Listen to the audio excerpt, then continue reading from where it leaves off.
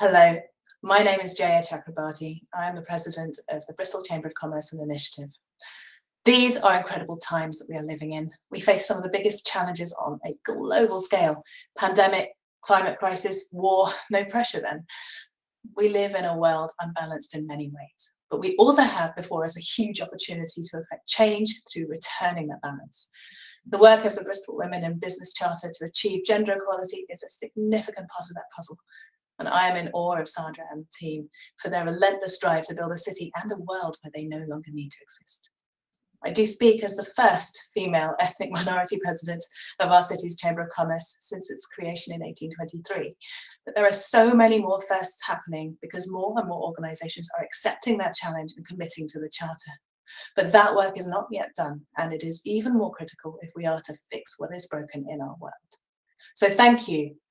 Thank you for all your hard work. May your passion and commitment successfully conquer that uncharted territory that remains between us and the city in balance.